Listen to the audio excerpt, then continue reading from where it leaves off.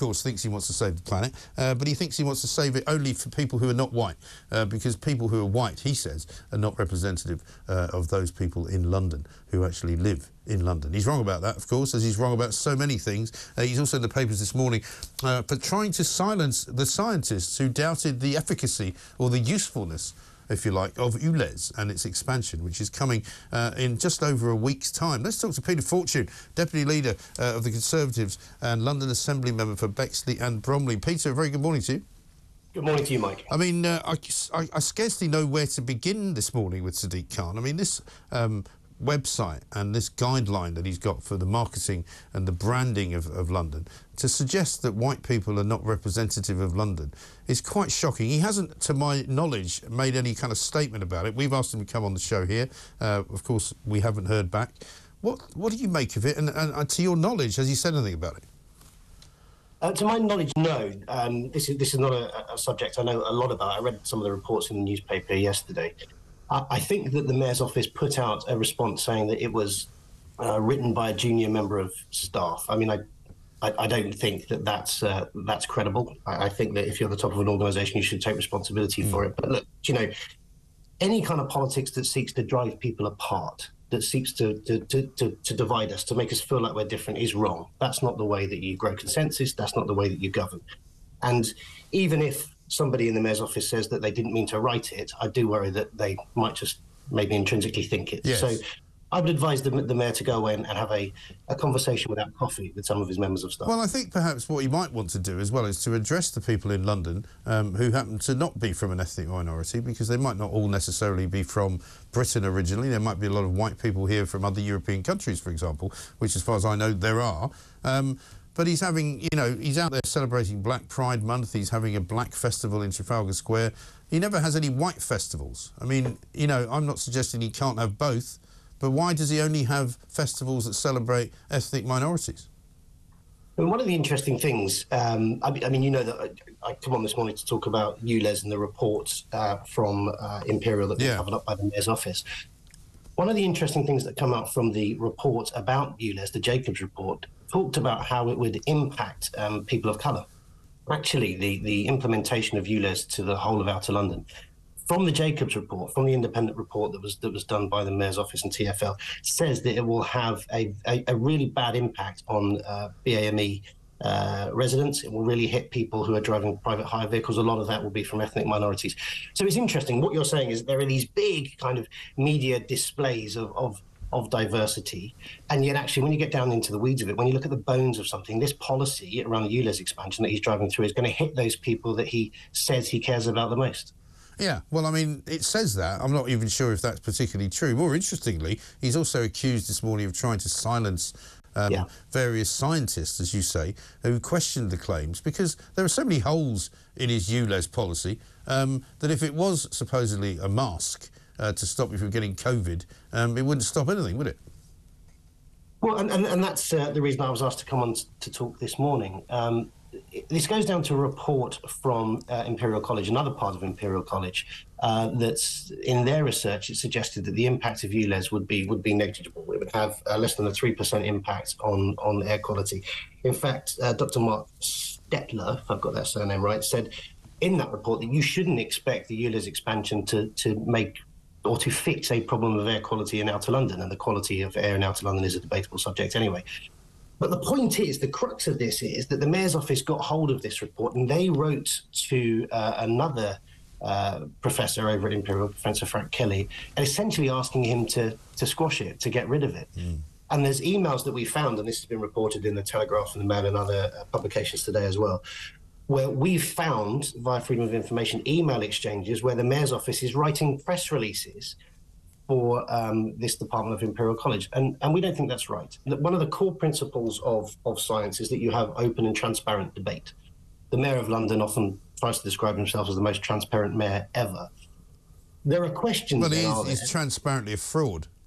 Well, there are questions as to why is he trying to cover this up, right? Now, through this whole ULEZ saga, and you know, I've been quite heavily involved with this over the last couple of years, and you could write a book about this process and hopefully throw it at him afterwards. But if you look at one of the reasons that the expansion of ULEZ to outer London has been qualified, it's because it's purported to improve air quality, right?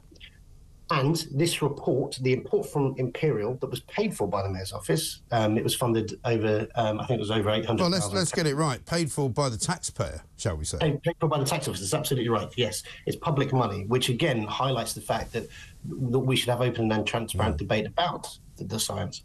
The fact that that report is the one that's been used to drive through this concept of the expanded ULEZ improving air quality makes it even more concerning that reports that opposed it from equally credible sources, in fact from the same institution, were squashed by the Mayor's office. Right. Let's get back to the point, right?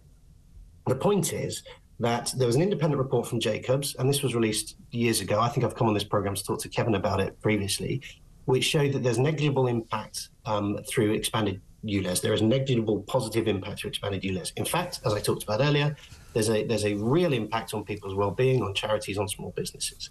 What we've found now is there's another piece of research that says if you expand this ULEZ zone, it doesn't make that much of a difference when you look at it compared to the impact it's going to have on people's lives and well-being.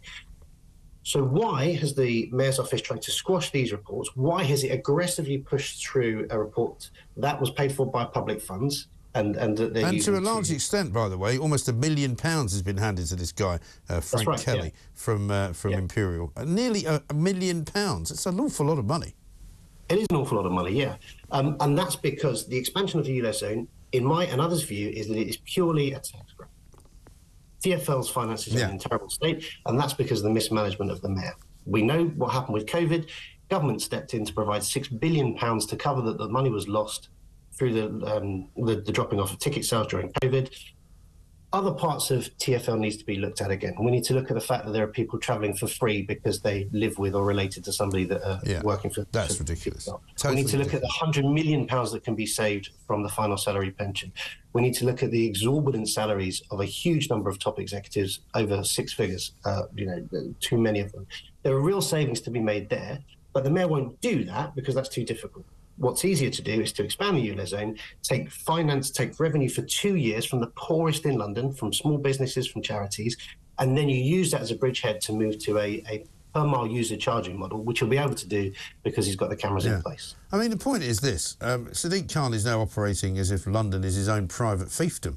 He doesn't seem to listen to the people. He does a consultation which proves that not a significant amount of people actually want nothing done about it. They don't want it expanded. 80% or more of people living in London do not want to see it happening. He's doing it anyway. He claims he's listening to Londoners. He's not. He's giving taxpayers' money away to a professor at Imperial who's doing environmental research that he wants him to do and then wants the end result to agree with him. You know, it's an absolute scandal.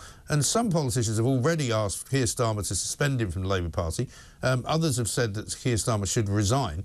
Sorry, not Keir Starmer, that Sadiq Khan should resign, not because of ULEZ, but because of this racial business that happened over the weekend as well. I mean, would you be calling for him to at least consider his position or calling for Keir Starmer to suspend him at this point?